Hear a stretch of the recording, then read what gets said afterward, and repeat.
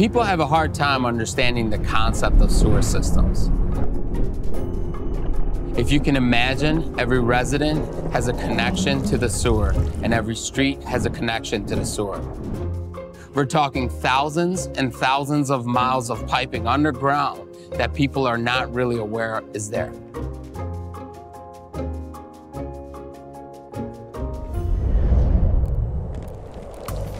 The Great Lakes Water Authority operates a regional wastewater system for 79 communities in 3 southeast Michigan counties, including the city of Detroit.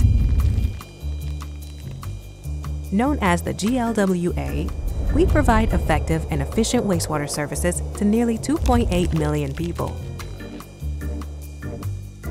We all create wastewater every day, but most people don't understand where it goes and what happens to it once it leaves their house. Wastewater is basically used water. In our home, this includes water from brushing our teeth, showering, using the toilet, and washing our dishes and clothes. It flows into your house plumbing, passing through a trap that prevents sewer gases from entering your house. The moment the used water goes into a sewer, it becomes wastewater. Wastewater leaves the house through a lateral pipe. A lateral pipe is typically buried either in your front yard or in your backyard, and it's a pipe that's buried deep that connects your home's plumbing system to the street. Sewer systems are a network of pipes, pumps, and gates that move wastewater from homes, businesses, and industries to a centralized treatment facility. At the centralized treatment facility is where we clean the wastewater before we put it back into the environment to protect our Great Lakes. Some of the larger sewer pipes are more than 17 feet in diameter and extend more than 191 miles. They are so big, you could drive a semi-truck through them.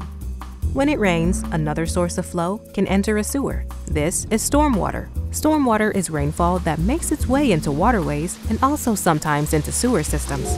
The rainfall flows from the roofs of buildings and pavement such as driveways, parking lots, and roads. It also flows over the ground when water is not absorbed by soil or plants.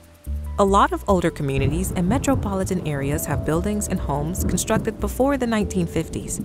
These older homes may have connections that carry stormwater from the roof or groundwater around the home into a sewer lateral that flows into the sewer network. These are called combined sewers. Modern homes constructed later than the 1950s don't combine stormwater with wastewater. These modern systems are called separated sewer systems. In separated sewer systems, stormwater flows through dedicated pipes directly into local rivers and streams and never mixes with wastewater. Our regional system receives flow from both combined and separated systems, making it a combined system. Each day, the average flow of wastewater through our sewer system is more than 500 million gallons. So on normal days, that's the equivalent of filling up Ford Field approximately 1.5 times, and during large storm events, filling up Ford Field more than 5 times. The member partner communities within the GLWA service area maintain the neighborhood sewers. The only evidence of these neighborhood sewers may be manholes that provide access for workers to inspect, repair, and keep the sewers clean. The storm sewers that serve highways such as I-75 and I-94 are the responsibility of the Michigan Department of Transportation. The drainage from these areas flows to either natural waterways or into the neighborhood sewers, eventually making their way to the GLWA regional sewer system. After traveling from the neighborhood and highway sewer systems, the flow enters the GLWA collection system and works its way to the Water Resource Recovery Facility. Our Water Resource Recovery Facility is designed to handle up to 1.7 billion gallons per day, making it the largest in North America. This highly regulated and permitted facility removes the waste, trash, debris, and harmful bacteria from the wastewater. The water is then returned back to our Great Lakes, rivers, and streams in accordance with government regulations. The system is monitored with high-tech instrumentation that tracks water levels in the sewers and the status of mechanical and electrical equipment. We'll get alarms in our system, which are by way of level sensors or rain gauges, which will notify us that, hey, the local interceptors are filling up fast. So then we'll call our operators in, and then we'll come into the facilities, we will bring that flow into our locations, either by way of gravity, or we will pump them in by way of our storm pumps through our pump stations. So we bring the rain into our CSO location. CSO means combined sewer overflow. So we're combining rainwater with sewer water. Then that water will fill up the sewer. So now your homes, they can't flush. The commercial properties, they can't release and drain water. During rainfall, stormwater is added to the wastewater already being carried in a system and begins to fill the sewers. Picture a tub and shower. The tub drain is designed to let the water leave the tub while the shower is running. But if you add a second shower head, which doubles the water, the tub starts to fill faster than it can drain. The drain can only handle so much water. Now add a third or a fourth shower head to represent a very large storm. The tub fills up and eventually floods your bathroom floor. This is how all sewer systems respond during large storm events. There are a wide variety of devices to control water within the sewer system, including gates, inflatable dams, and concrete walls known as weirs. Using powerful pistons and motors, the gates can open and close, forcing the water to move from one pipe to another. Or we would use the storm pumps from the pump stations and pump them into our locations. We would screen them, which we use our bar screens and bar racks. What that means is we get the trash out of it. You know, all the debris, the rocks, paper, anything you see on the roads or that would normally go to the main wastewater plant. We test it, make sure it's safe to release, because we have a permit that we have to follow. We release it into the Detroit or the Rouge River, make sure it's safe for aquatic life and swimming. What is a big rain event? We really define that as an event that exceeds our design capacity to convey, right? So we have pipes and pumps and we can convey a certain amount. And that amount really is about 1.7 inches of rain in 1 hour. Now that's no rain before it, it's no rain after it. We've had this design standard for decades, right? This is what we designed for. So when you see an inch of rain come and then another 1.5 inches and another 1.5 inches, you're getting to the point where you're exceeding the design capacity. Now we can handle some of that because it doesn't rain uniformly over the entire district at the same time. But the reality is if it goes on long enough like that, what happens is flooding can occur.